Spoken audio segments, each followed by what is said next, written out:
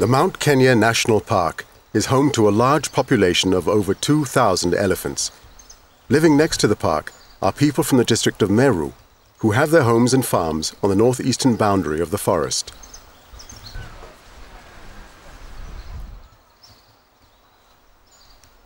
Conflict between humans and elephants has existed here for many years.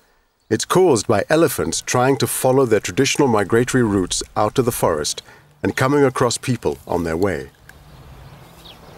Migration is the seasonal movement by elephants to find new feeding grounds. And when they move, the consequences can be devastating for people, as elephants eat or destroy crops in their path and can threaten lives. For years, local people tried their own methods of scaring the elephants away. But as Humphrey Muneni of the Bill Woodley Mount Kenya Trust explains, they didn't work very well.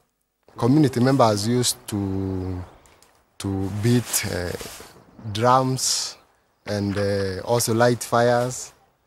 And it's like the animals are not getting scared nowadays. Local farmer Agnes Rigiri describes how she used to try and scare the elephants. Life was so difficult for me in the past.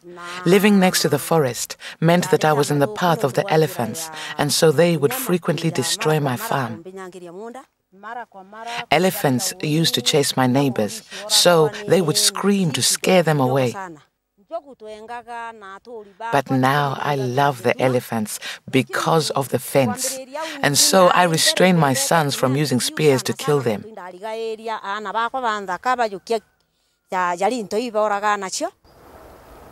While old methods failed, the construction of a two-strand electric fence in Meru made an immediate difference. Ecologically friendly, the fence is powered by the sun. A solar fence normally uses solar panels that charges a battery, and the power from the battery, that is 12 volts, gets into an energizer, and the energizer boosts that 12 volts to around 7,000 volts or 10,000 volts, depending on the length of the fence. And the energizer produces that power in pulse form.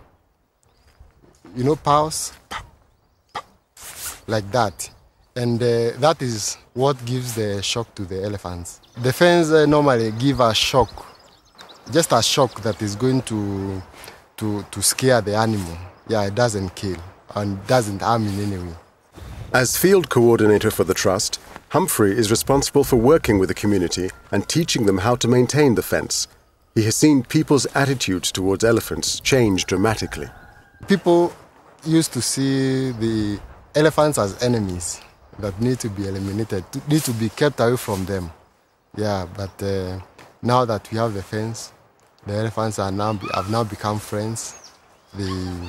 Their attitude has generally changed because the elephants are now, they have stopped becoming a nuisance to them. Agnes too has seen the difference the fence has made.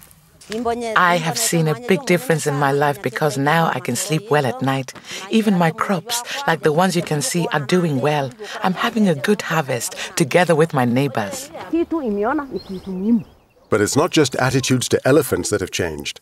People now view the forest differently too. They now see it as part of their responsibility to maintain and manage it for the future. Forest Officer Dominic Wambua explains how a new government bill to encourage people to manage the forest together will have a meaningful impact here. Formerly, the people's perception about forests was that the forest belongs to the government. It's government property. Every time a community member wanted to get anything from the forest, firewood, grass, they had to go to the forester, who would make a decision as to whether you're going to get it or not. So they were kind of sidelined, and they felt that the forest estate was not their own, to belong to somebody else, and therefore their involvement was not very directly. This time around, we expect them to be directly involved in decision making and the implementation of those decisions. No longer threatened by raiding elephants, farmers have been able to work together to establish tree nurseries where they sell the plants to earn an extra income. Erecting an elephant solar fence has made a huge difference to people in Meru. Reducing conflict in this way is something that other people can do too.